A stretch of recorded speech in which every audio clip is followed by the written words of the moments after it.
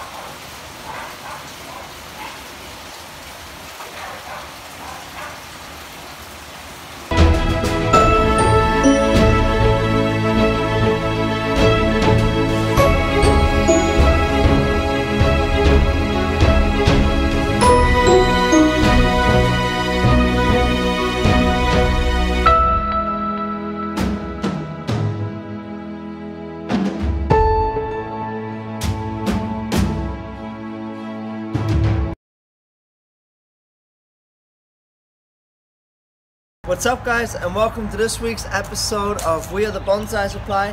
I am Jerome, and today we're going to work on this super old desert rose.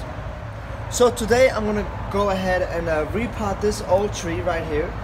This is an Adenium Arabicum, which originally we imported from Thailand, and this tree is over 100 years old. Now this tree needs to be repotted this year because it is very vigorous and it has already filled the entire pot with roots, so it's completely root bound. So one of the things that we're going to do is we're going to select a new pot for it. I have two choices that I'm going to choose from, and I'm going to tell you why I chose the pot that I'm going to choose. Another thing that we're going to do is we're going to bring the canopy back into shape. It is starting to lose a little shape on top and on the sides a little bit. It's starting to become a little too leggy. So now it's a really good time for me to go ahead and do this work on my Roottraining. It just has finished flowering. There's just a few flowers left. And if you're not familiar with Roottrainings, the reason why they're so appealing is because the flowers are super small. Now even though this tree is so old, it is still very vigorous, which is a fantastic thing, because desert roses usually slow down once they get to a certain age.